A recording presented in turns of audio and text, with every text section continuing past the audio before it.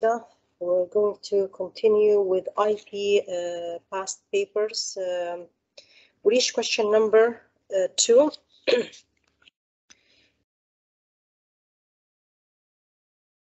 So here we have a diagram that shows the direction of a sound wave traveling in a metal sheet.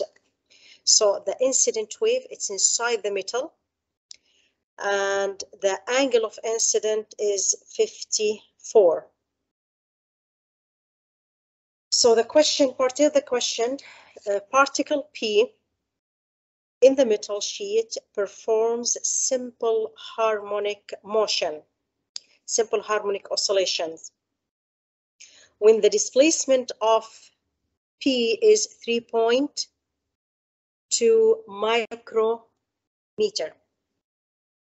So I have the first displacement, 3.2 micrometer at point P, and the magnitude of the acceleration, I'm going to call it A1. So X1 3.2, A1 is 7.9 meter per second square.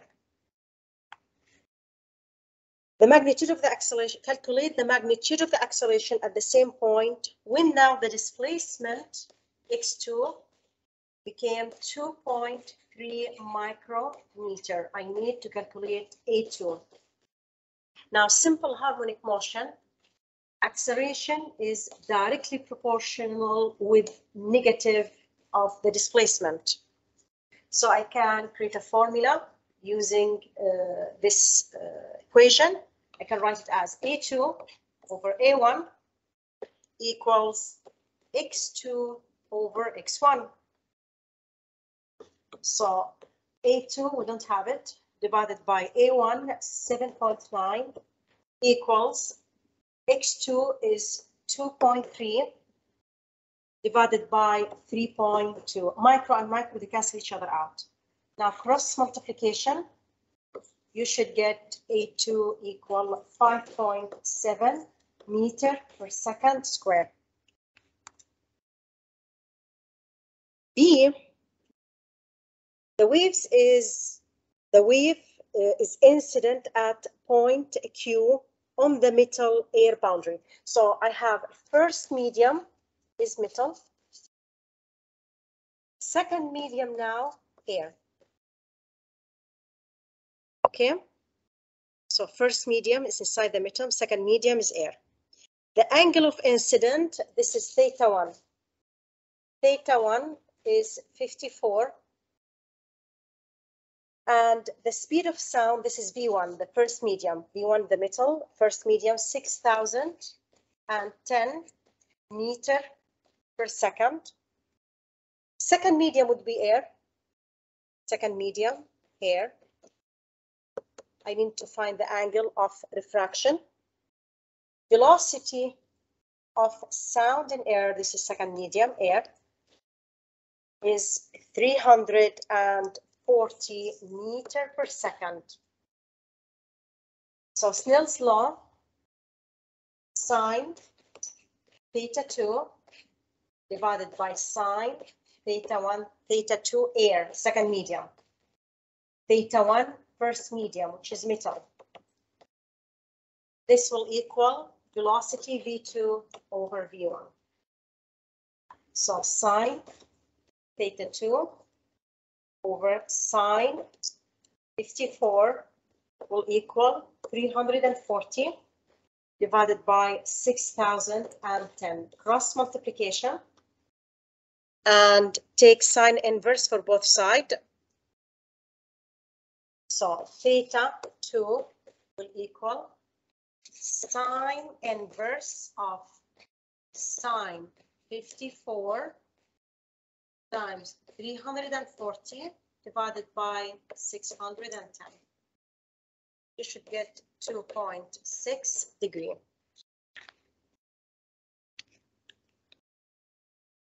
B,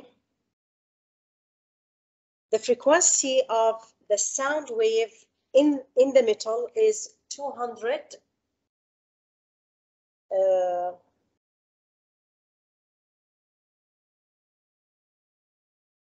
Now we're done with this.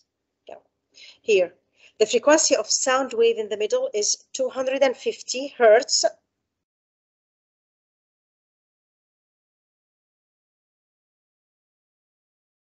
Yes, we did this on the top. Calculate the angle between a normal, and we're done with the B. See now, the frequency of the sound wave in the middle is 250 hertz. Determine the wavelength of the wave in air. Now frequency is constant. I know velocity is lambda times frequency, so I need lambda will be V over F. And this is 340 divided by 250 will give us 1.36 meter. Okay. We're going to solve this high-level Doppler effect. Same question. You have sound frequency is 2,500 hertz is emitted from an aircraft that moves with velocity 280 meters per second. So here I have, this is the velocity of the source that generate sound. And this is the original frequency. Now, this source is moving away from stationary observer, which means the velocity of the observer 0. Stationary, is not moving. Speed of sound, velocity of sound is 340. Now, if you remember the Doppler effect formula, the observed frequency F prime will equal the original frequency times velocity of sound, positive or negative, the velocity of the observer, and in our case, the observer is 0, divided by velocity of sound, positive or negative velocity of the source. Now, the source is moving away. That means the frequency, the observed frequency will be lower. The sound the observer will hear will be lower. The sound pitch is lower. If I want F prime to be lower, that means the denominator should be higher. How I'm going to make the denominator higher? Should I choose positive or negative sign? Of course, I'm going to choose a positive sign. So always, if his source is moving away, okay, we should subtract. Okay, so we should add. Okay, source is moving away, we should add. If a source is toward, we subtract. Source is moving towards, we should subtract. Away, we add. I want to understand it by this way. Frequency will get lower, so denominator should be higher, so I have to use the positive sign. So let's calculate it. F prime will equal the original frequency 2,500 times velocity of sound 340 divided by 340 plus 28, the velocity of source. And you should get 1,371 hertz.